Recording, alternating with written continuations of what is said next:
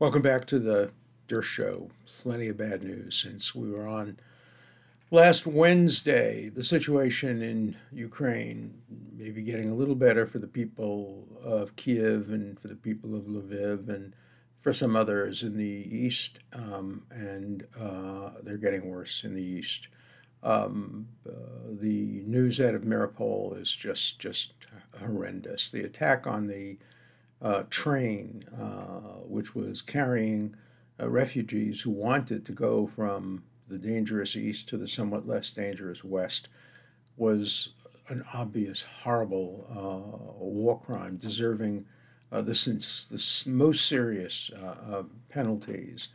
And it looks like it only is going to get worse as Putin and his generals, his new general, the butcher of Syria, insist on trying to annex large parts of the east and the south in order to build a land bridge, basically, from Russia to Crimea and to landlock Ukraine.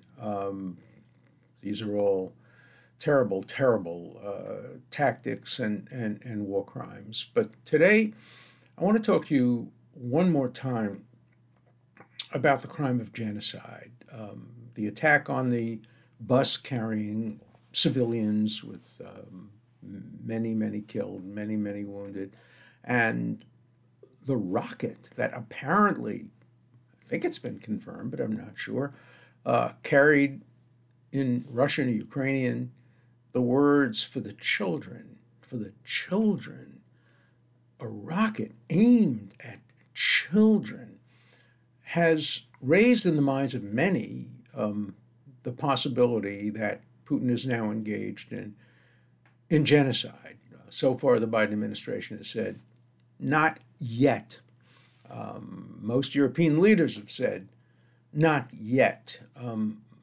My view is not at all, that the crime of genocide is not different only in degree from what's going on, the horrible war crimes that are going on in Ukraine, but it's different in kind. And let me try to illustrate that by imagining the following scenario. Just imagine the following scenario. A 16-year-old girl named, we'll call her Maria Kostopoulos. She's working as an apprentice to a dressmaker on the island of Rhodes. You know, that's an island in the Aegean that is associated with Greece, obviously. And this is 1944.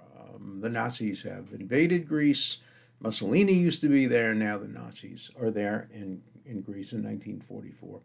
Maria is a very religious Christian, Eastern Orthodox Church. She's on her way to the church for Easter, where she sings religious songs in the choir. She doesn't have any Jewish friends or any Jewish relatives. She has no association with the Jews of Rhodes, who have been there, by the way, since the Babylonian exile. They've been there for, 2,500 or more years. But she has no relationship with them. She is part of the Greek Orthodox Jewish, Greek Orthodox Christian community. But suddenly, on the way to church, the Gestapo arrests her and her father, but not her mother, just her. She's an only child, and her father, not her mother, and accuses them of a horrible crime, that is, being Jewish. That's the crime. Her father's father, it turns out, unbeknownst to any of these people, who's now been dead a long time, her paternal grandfather was a Jew before his family converted to Greek Orthodoxy when he was 2 years old.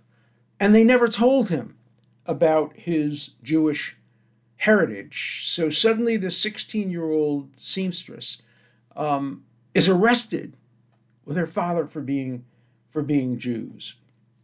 The Gestapo, when they came to Rhodes, went through 100 years of birth records. The road Rhodes community kept birth records, hospital records, birth records, religious records, going back 100 years, and determined that Maria and her father were, quote, genetically Jewish, according to Nazi racial characterizations. They were immediately, without being able to say goodbye to family or anybody else, immediately put on a ferry.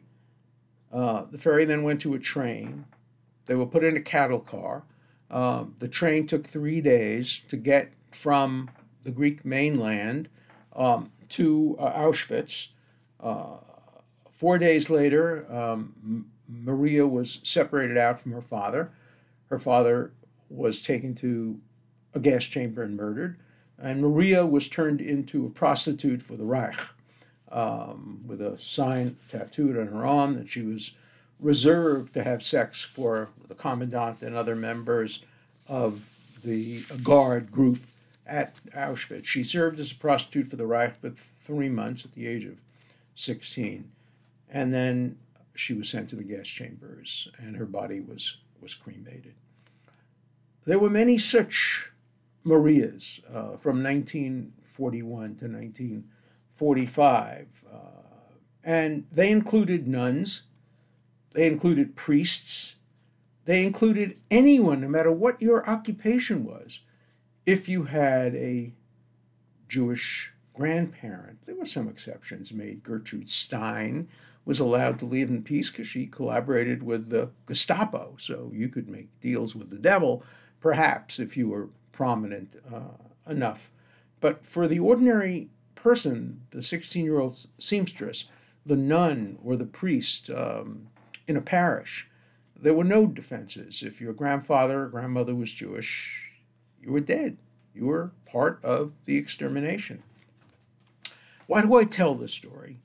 Because that is genocide.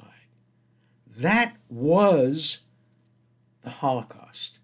The systematic attempt to exterminate every person in the world with Jewish genetic makeup, regardless of the religion they practiced, regardless of their nationality, regardless of what language they spoke, regardless of their occupation, regardless of their politics or any other personal characteristics, no matter where they lived, no matter how far they were from the war or from the land that the Nazis wanted to clear for German expansion.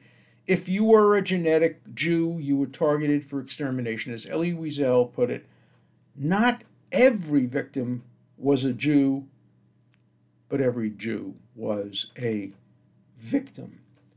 Now, the most important thing to remember is that the genocide against the Jews was not part of a war effort. To the contrary, it was inconsistent with the military goals of the war. Thousands of soldiers were diverted from the fight against the Russians in the east, the attempt to prevent the landing at Normandy, the invasion of Berlin, the liberation of Paris. Thousands of soldiers were diverted away from those war activities and made to just kill Jews. There was the Holocaust by bullets, where people like the 30,000 or so in Babi Yar were lined up in front of a ravine and just killed by machine guns, by bullets. And there was the Holocaust by gas chambers. There was the Holocaust by mobile gas vans. They would come from town to town, identify who was of Jewish genetic origin, and murder them. That was the way it worked. Including among those who were murdered were Jewish scientists who could have helped Germany win the war by helping to develop or win the race for the development of the atomic bomb. Obviously, most famous among them was Einstein. I don't know if he would have helped develop the atomic bomb, probably not, but there were many other Jews, much lower ranking Jews, who could have helped. Remember that Jews were very patriotic in Germany. They served with great distinction in the First World War against the United States. They were German patriots. And these were people who probably would have helped in the war effort if there weren't a separate war going on at the same time, the war to exterminate the Jews. Implementing the Nazi Holocaust, an entirely separate and often incompatible goal, was as important to than prevailing on the battlefield. When Hitler and Goebbels committed suicide at the end of the war, they knew that they had lost the military battle, but they also knew that they had achieved a very substantial victory in their war against the Jewish race. Why do I tell this terrible, terrible story? I tell this story because that was the Holocaust, including my own family. When I went to Poland recently, I discovered that there was a 16-year-old in my family, a young girl, apparently very beautiful, who lived in a small town that was 30 or 40 miles away from Krakow, where my family came from. And she was made a prostitute for the Reich and then murdered. Her 15-year-old brother was hanged in Auschwitz, not even gassed, after working for the commandant. Apparently, he did something the commandant didn't like. So let's compare this actual genocide. Remember, the very term genocide was coined by a Polish lawyer to describe the Nazi campaign to exterminate every Jew in the world. Let's compare that to Vladimir Putin's horrible war against Ukraine and the criminal tactics, war crimes, no doubt, criminal tactics that he and his generals are currently employing in order to achieve their goals. Let's begin with what Putin's actual goals were and are when he ordered the invasion of Ukraine. His primary goals was first to replace the Zelensky government, which he perceived of as being anti-Russian, with a pro-Russian regime. The predecessor regime had been pro-Russian, and to rule from the Kremlin over the Ukrainian people, a common goal for tyrants. Hitler had the same goal militarily when he invaded Poland and Czechoslovakia, and then ultimately France and Belgium, and all of those places, and he succeeded at least temporarily in those goals.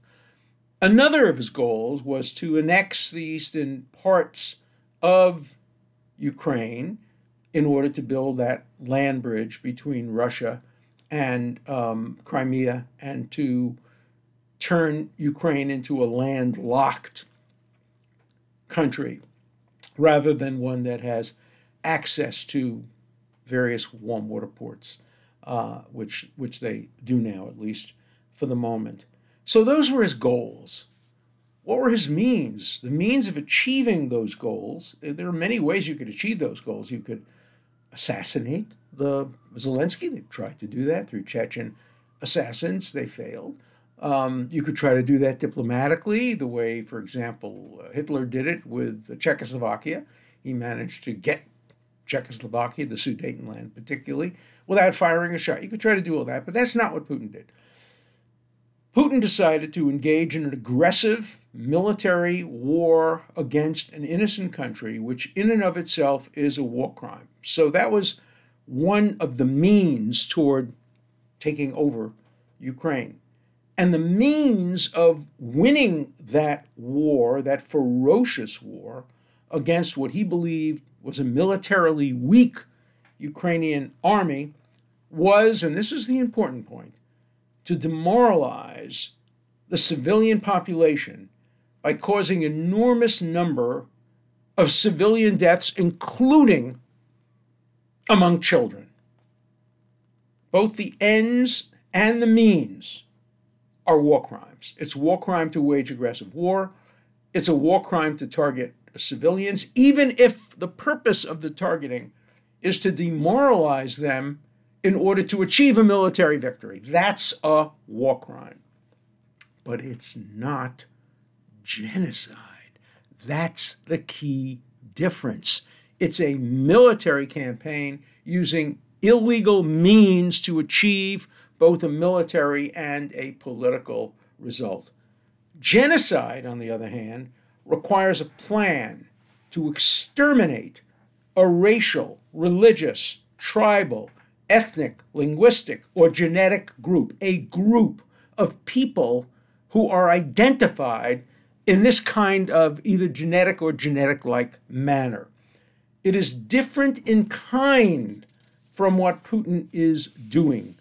The Ukrainians are similar to the Russians in all the above respects. They are all Slavs. They are mostly Eastern Orthodox by religion. They speak similar languages, and many Ukrainians are bilingual and speak Russian, particularly in the East. They eat the same food. They enjoy the same music, and they share a common heritage and history. There are, of course, very important differences, and we're seeing them play out right now. Ukraine is a separate nation with a high degree of nationalism, as evidenced by the enormous resistance that it's putting up to trying to be taken over by Russia.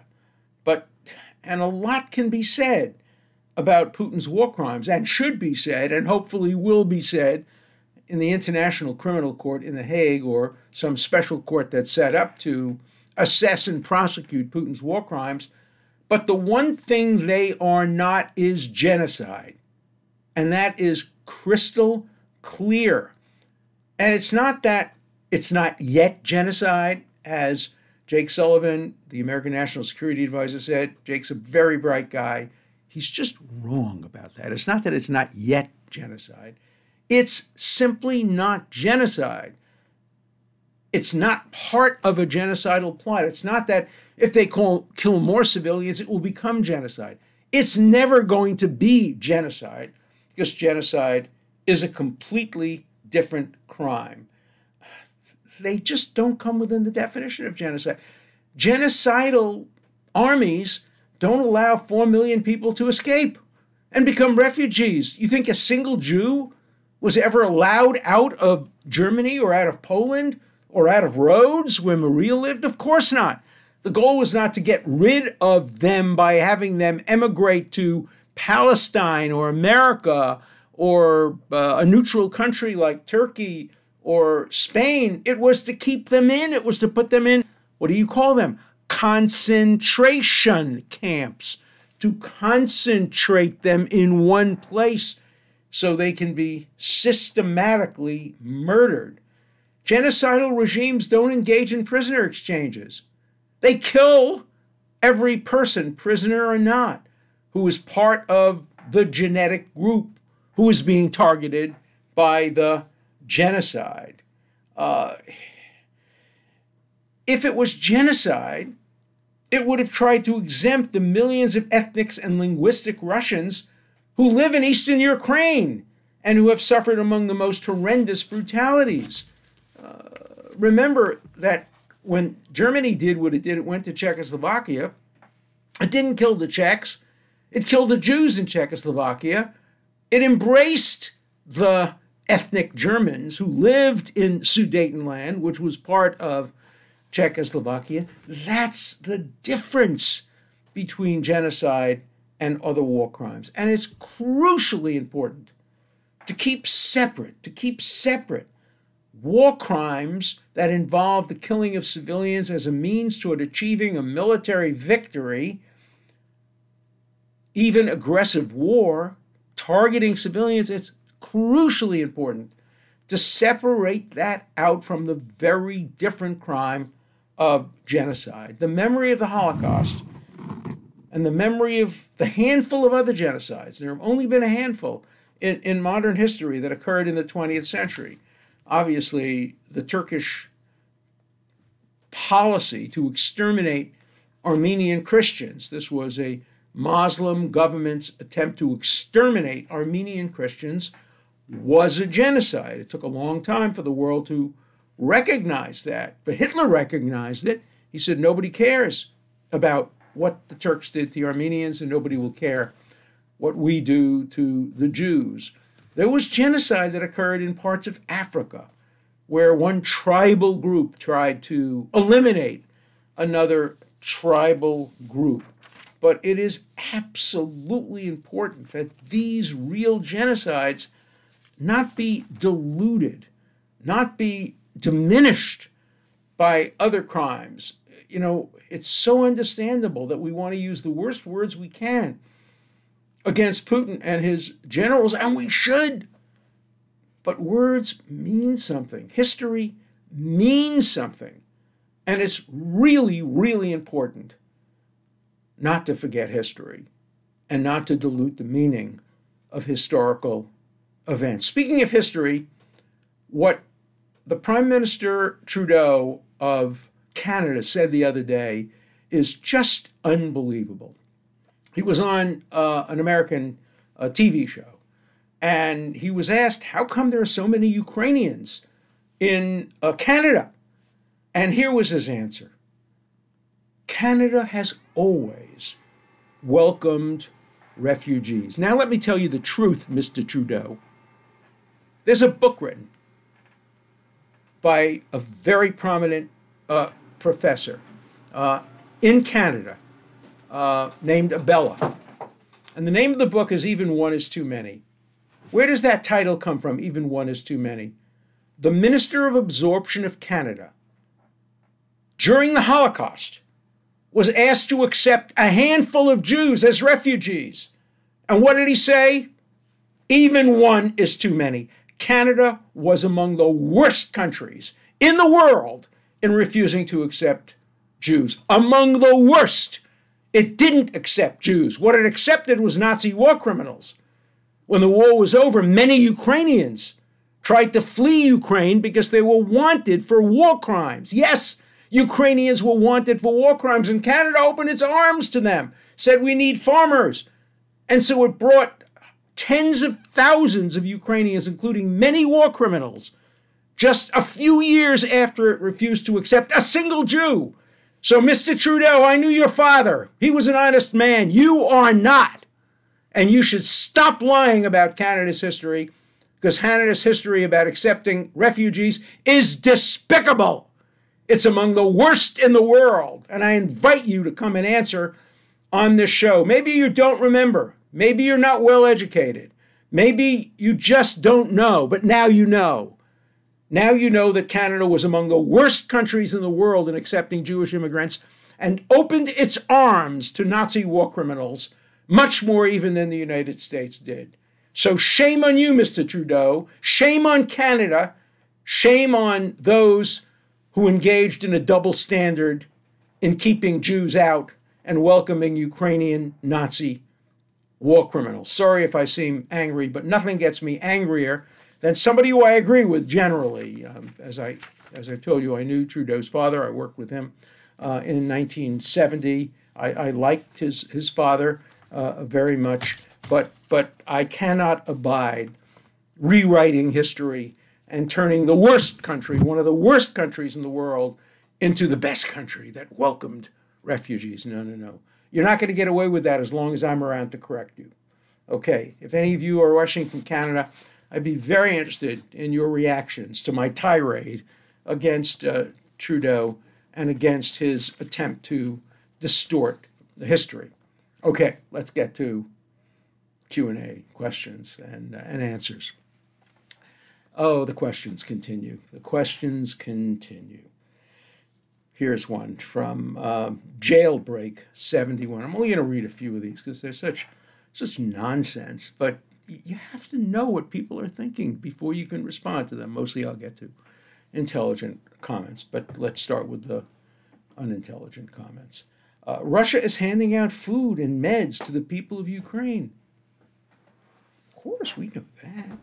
The media is planting fake dead bodies. The media is planting fake dead bodies in the streets to manipulate the people with help from Brandon's Pentagon because they got caught with biofacilities. FK, U.S. puppet Zelensky, the actor, we are being invalidated in the southern border, and that is what we should be focusing on. Stop watching the propaganda news. No, no, no. Stop listening to idiots like you. Yes, I'm going to read stuff from people like you because we have to know that there are people out there, and so many of them, hundreds that I got, who don't care about the truth. Next one, Hunter's Son 7. The problem is that the massacre appears to have been Ukrainians killing Ukrainians. I'm sure that's obvious. Ukrainians just go around killing Ukrainian children and sending rockets that say this is for the children. Of course, that's true. And then we always get the anti-Semitic angle to this. There's no news event that doesn't have an anti-Semitic angle. When I talk about baseball and the Yankees versus the Red Sox, I get anti-Semitic mail. So here, the censorship is ramped up pretty bad. The kikes must be running the show now. You know, when I was growing up, I didn't even know what the word kike meant, but apparently it's a nasty reference to Jews.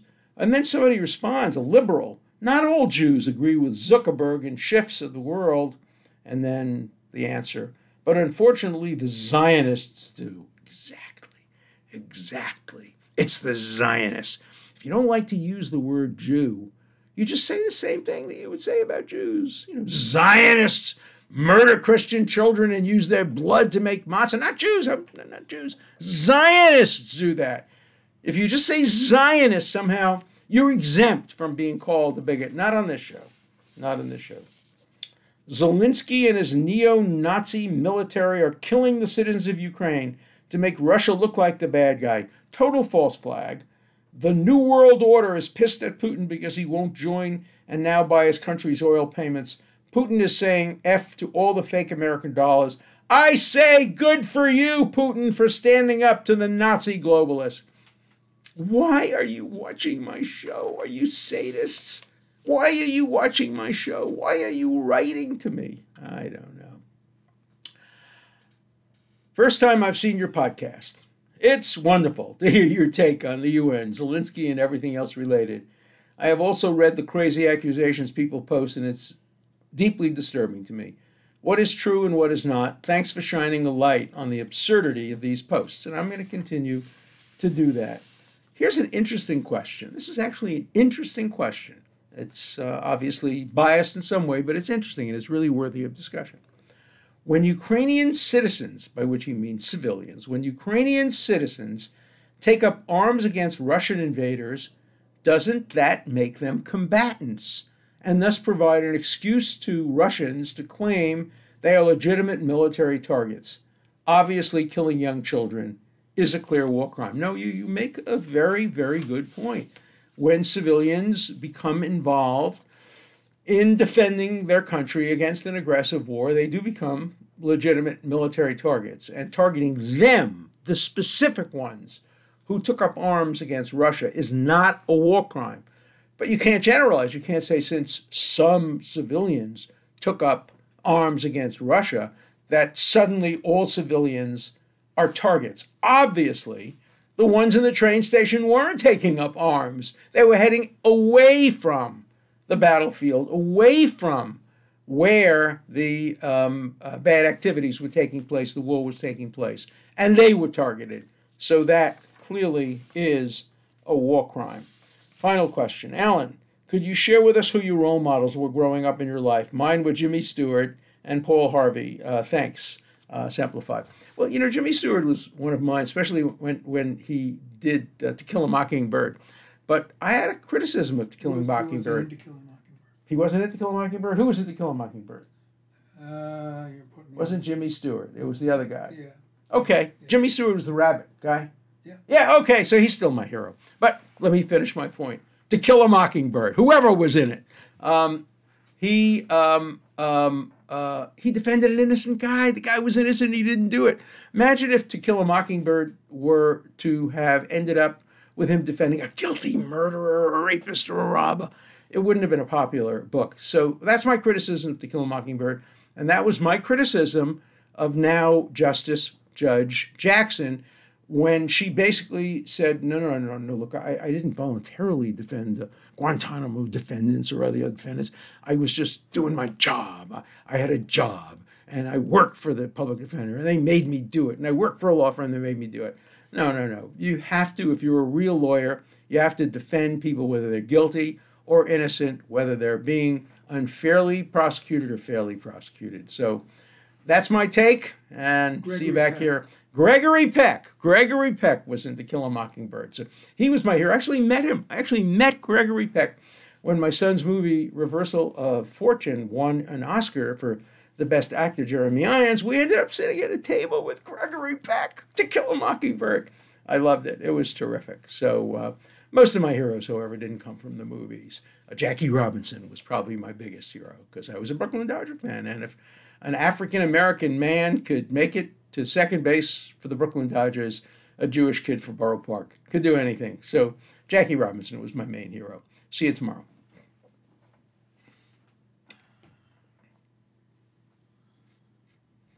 Thanks for the correction. 1 second.